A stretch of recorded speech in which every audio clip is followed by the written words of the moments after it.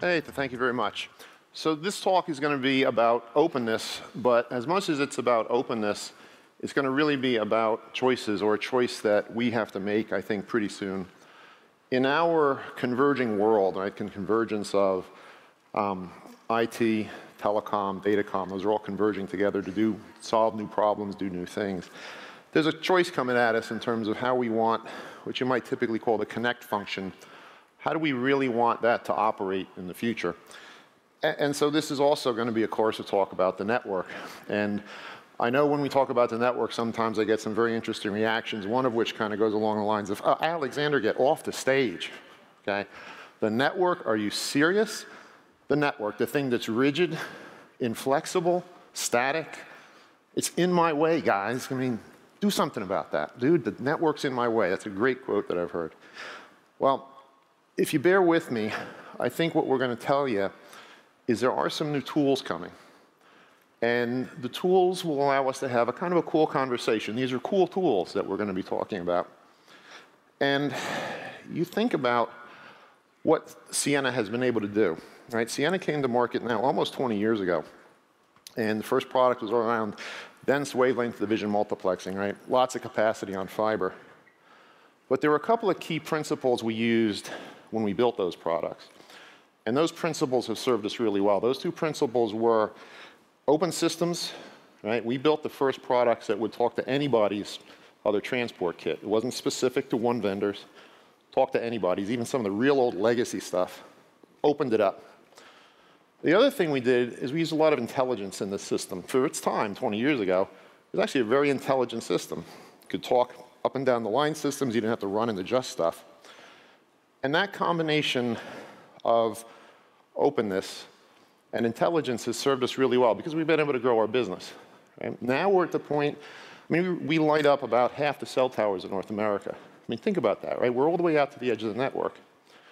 And openness and intelligence has now allowed us to get into a number of other businesses, connecting data centers, getting into partitioning data, getting things out onto the enterprise side.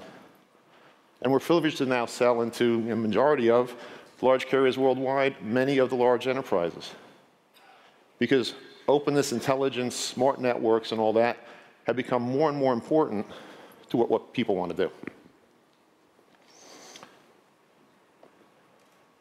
Now, in spite of everything we've done, all this intelligence that's out there, the capacity that's out there, there's still a lot more to do.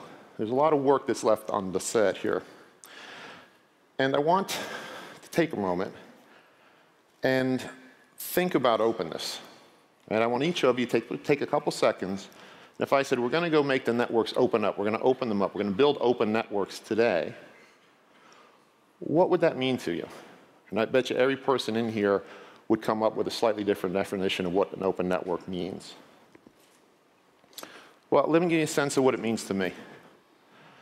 When I think of an open network, I think of a network there are no fences. So what's a fence in a network? Well, those are boundaries, right? There's a lot of artificial boundaries in networks, some of it historic to the way things grew up. Regulatory issues, boundary lines that were created, inter-exchange versus metro versus long haul versus intercity versus backhaul, lots of labels and all these sorts of things. Well, a lot of that can go away now. No one-way signs. Well, what's a one-way sign in the network? Well, we've all experienced where, well, I need it over here, well, but the network's over here. No, I want it over here, no, the network's over here. That needs to stop. The network, how it connects, the capacity that's available needs to become much more flexible, much more dynamic, much more real time. Third one I put up here is no speed limits. Now, clearly, you know, we've got laws of physics we got to obey and the rest of it. But I can't tell you how many times I've sat in the audience of a technical presentation and listen, sometimes it's our competitors sitting there going, we have analyzed your problem, Mr. Customer. We've looked at all your field sites, all your applications, and we've worked out what you need is 28.25 megabits per second to all your field sites. And I'm here to tell you, they just don't get it. That's the wrong answer, because they're chopping off the future when they start to think that way. So we need to be thinking differently about what openness means. And I'll give you a simple example of what something we can't do, but we should be able to do. I can go online, any of you can pretty much go online, and you can order up pretty much as much compute and as much store as you want, right? In the grand scheme of things, there's a connect function, a compute function, and a storage function. Well, compute and store you can get online. Get a credit card, go online, order it up. You've got your how many servers you need, how much storage you need. Try to get a network that does that as flexibly. You can't. Most cases you can't. So there's an existence proof that says we know it's not flexible enough, so let's talk about how we can get it to be far more flexible, far more dynamic. I would claim it's time for Connect to step up to what store and compute can do, right? Connect, compute, and store coming together, build a better machine. That's what we're really after.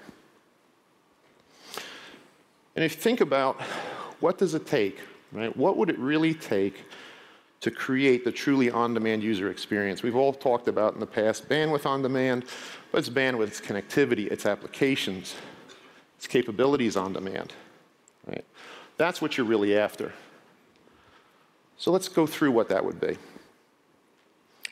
Start with what's most critical. What does everyone care about? What I care about, what do you care about? We care about the applications. The applications really are the instantiation of what's mission critical.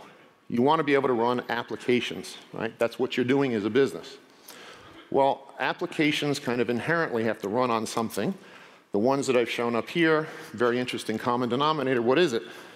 It's a network, right? We're the most networked we've ever been, right? The network delivers all this kind of connectivity, and you can make a very simple argument that today, networking, connecting, the quantity and quality of that connection, that bandwidth that you get, determines end user experience like it never has and ever before, right? It's more important what networking does today and this choice we're going to have about how open we want it to be than it's ever been, because it can truly revolutionize what goes on. So these applications sit on top of an infrastructure. And when we think about this problem, what we're going to say is that infrastructure really needs to be thought of as a platform. But you could argue it's a programmable platform infrastructure. Now, why do you use the word platform in this thing? Well, platforms are inherently things you build other things on top of. In fact, today, if you can get the right mix of connect, compute, and store, you can build an entire business on top of a programmable platform. Witness the rise of things like Netflix and Hulu, Dropbox. Okay? Those are all applications that live on top of, effectively, a programmable platform infrastructure. Okay. Now, that platform infrastructure has to have those three components. And Connect needs to step up. It needs to be just as flexible, just as programmable, just as virtualizable as what we've come to get very comfortable with in the compute and store environment. But to do that, we're going to need to change the way we think about the network just architecturally. The way that we have historically built networks, which to a great extent is I'm going to get a bunch of boxes, I'm going to bolt them all together, and there's my network. If that needs to continue to scale like that, we're going to run out of a lot of things. We're going to run out of space, we're going to run out of power, we're going to run out of cooling. We can't continue to build networks by just bolting a bunch of boxes together. That's just not going to scale. And a lot of what you heard about earlier today, and you're going to hear about all this week, is scale, because massive scale is going to be required here. So just a whole new way of architecting networks is going to be required. So when we think about that, what has to happen? Well, we think three things have to happen. You got to go after scale, you have to go after programmability, and you got to go over network level apps. How do we go after scale? Bigger. Converged packet optical, we'll say a little bit more about that in a minute. But think about convergence. One box doesn't work on multiple boxes. We have to go after programmability. We have to make this thing dynamic, real-time, programmable, software-defined. It's going to be critical. And we've got to get it so it's application-friendly. We have to give it the ability to have network-level apps as well, truly make it open. And that's really one of the most critical decisions in front of us, is how open do we make this? Do we allow ourselves to have network-level applications or not? But if we do, if we can solve these three, then I claim we can get to this performance on-demand environment that we really need, and I would even argue deserve, because we're after that connect, compute, and store, the better machine. So let's talk a little bit more detail about these. With regards to scale, there's always just the capacity scale, right? Just how fast can you go? How many bits can you stick down the pipe? Well, in the last couple of years, with the advent of coherent optics, and we're the first champions of that in the industry, moved to coherent optics. We're using one laser to measure another, receiver laser, transmitter laser, mix them together. You can measure frequency, phase, polarization, lots of information. All of a sudden, you solve all those propagation equations in a digital signal processor, and you rip all that complexity out of the fiber lines. So in 2 years' time, look at what's been achieved. 40 gigabits, 100 gigabits, 200 gigabits, 400 gigabits, 800 gigabits. That's the kind of capacities you can talk about per channel now, right? That's huge amounts of capacity. So we've cracked the code on how to go fast. Sure, there's physical limits. We want to stay on the right side of the laws of physics, but we can go real fast. The other key piece to this is convergence. This is one box does the work of multiple boxes. You don't build infrastructure anymore where you lay down a fundamental, let's say in the old world it used to be SONET SDH, and you drop a bunch of packet boxes on top of it and start to call it a network. You now have the ability to have truly converged infrastructure network elements. Was a packet box is now a packet blade. And this is not the God box. Okay, we've tried God boxes in the past. Lots of companies were created and died trying to build up the God box where you shoehorn everything into one network element. Right? There are real good reasons why your car doesn't float and doesn't fly. Okay? You tend to build things for specific reasons. But you need a technology base that allows it. Well, in the case of converged packet optical, we now have that. And it's one that most people are familiar with. It's called Ethernet. Ethernet has done some things in its history that no other technology has accomplished. Very simple existence proof, right? You travel the world, you need power adapters to go around. That RJ45, that Ethernet connection is the same everywhere. That drives just a unique set of economics that's compelling. Right? I can plug in London when I was there last week, plug in here, going to be in Rio in a couple of weeks, plug in there. It's all the same. It drives just compelling economics. So it's ubiquitous, it's affordable, it's driving Ethernet cost curves, it's wonderful. From a technology point of view, though, it had a really interesting set of features, just little orange boxes on there, layer 1, layer 2. It's the first truly converged technology we've ever had in the infrastructure business. The fact that I can take one network element and have it serve both layer 1 and layer 2 functions. And look, over major distances, level L1 functions, you need a little bit of help. You can wrap it with OTN, you put forward error correction, all that exists. But fundamentally, it's Ethernet. So that drives a unique capability architecturally. I've never been able to build an infrastructure that was also a service as soon as it was built. In the past, they always had to lay down some kind of a foundation and then put a whole bunch of boxes around it to actually make it something you could use. I don't have to do that anymore. I can build the infrastructure, and it's immediately a service. If I pull an OC192 into this room, most people wouldn't know what to do with it. I can pull a Gigi, everybody knows what to do. In fact, your kids know what to do. That's the compelling reason. Second piece of this, we have to change network behavior with SDN. And there, I've said it, software-defined networking. I think it's going to be a tremendous tool of how we want to change how networks get built. What we've done here is captured at the bottom a pretty simple architectural view of how we think networks are going to be built in the future. Left-hand side going over, we're going to connect users to content. Another portion of the network is going to connect content to content. Why do we call them content centers? Why not data centers? Why not central offices? Because, well, look, the central office of the future is going to look a lot like a data center, but it's going to have other things in it. It's going to have a lot of things that used to be contained in the network. It's going to have virtualized machines that take the place of all these bolt-on boxes. That's going to be a key piece to it. How do you talk to it? You need well-defined APIs. OpenFlow is an example. OpenFlow is a wonderful start. OpenFlow needs to be extended in a couple ways. Expanded down to the lower layers, because to really know what's going on in your network, you need to know everything all the way down to the physical layer, and it's going to be extended up, touch into some of the application space. But it's a wonderful start.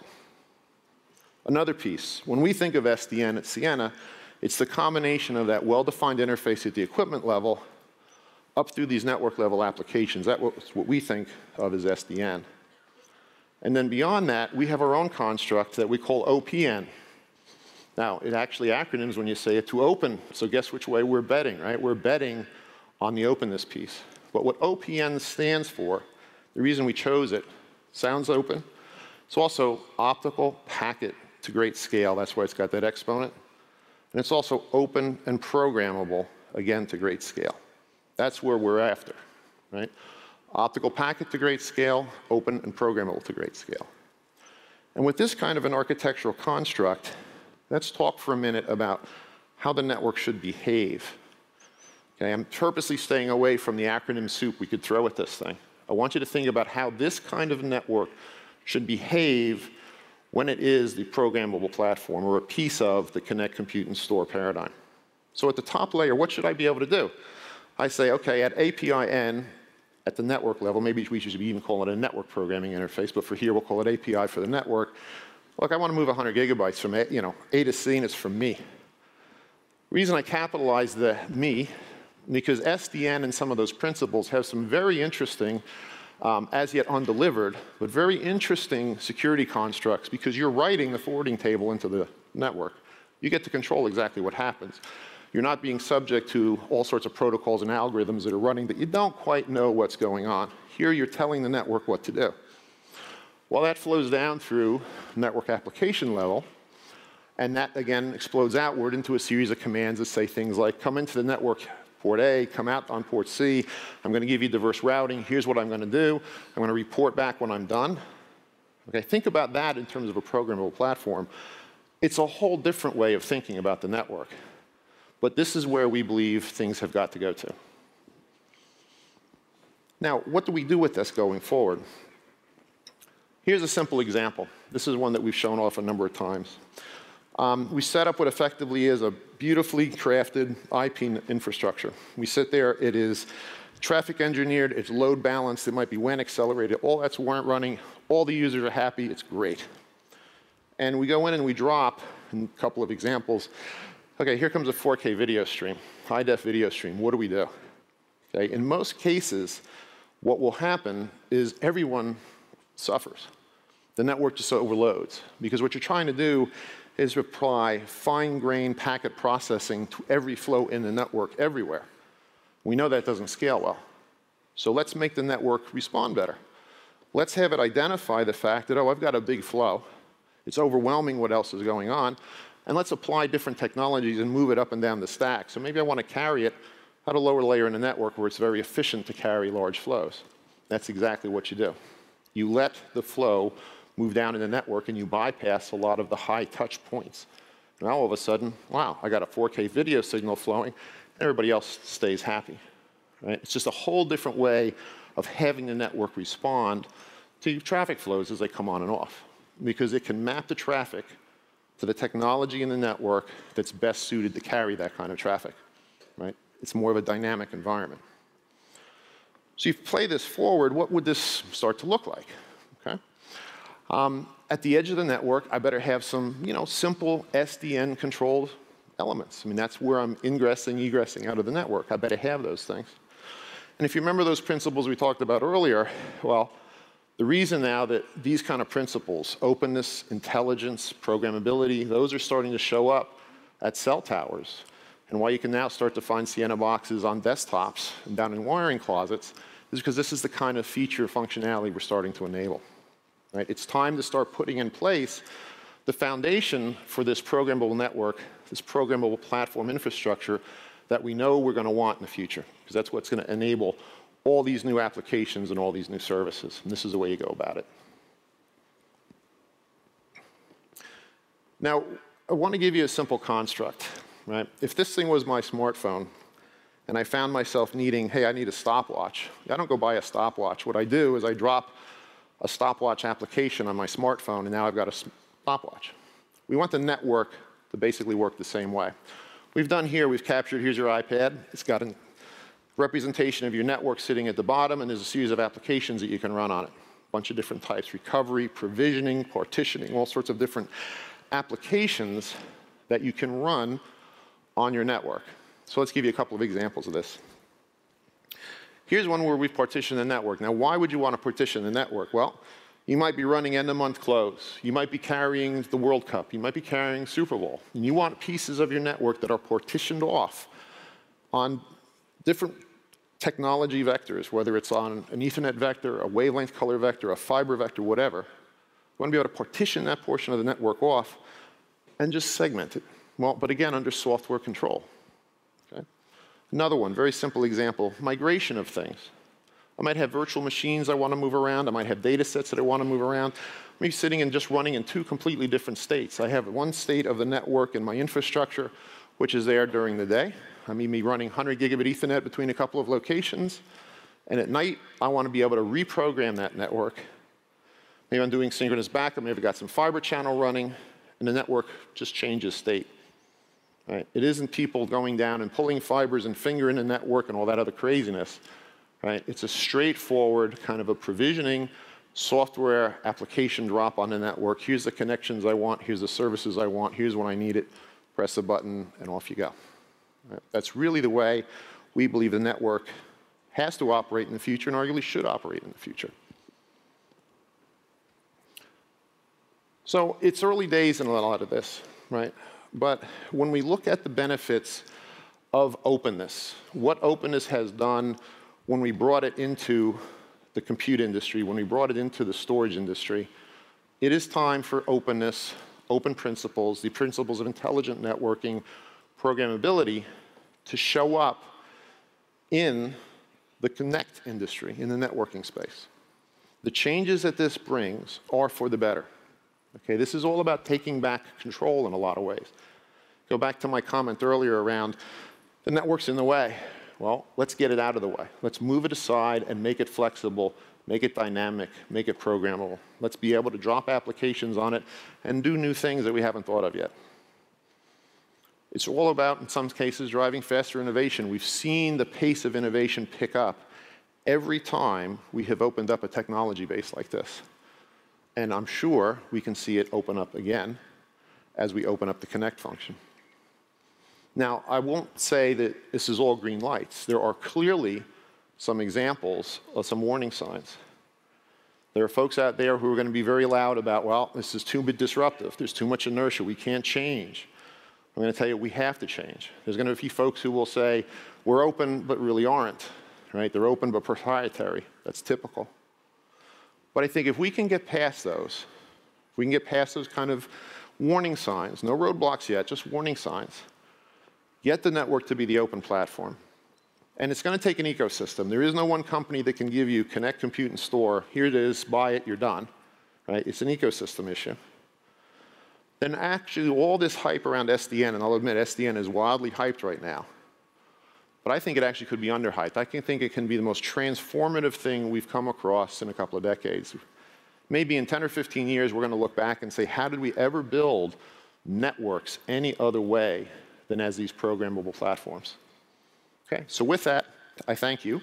I want to invite you all to come to the open road, as it were, OPEN, as well as OP to the power of N, optical packet to great scale, and open and programmable to great scale. Thank you very much. Have a great show.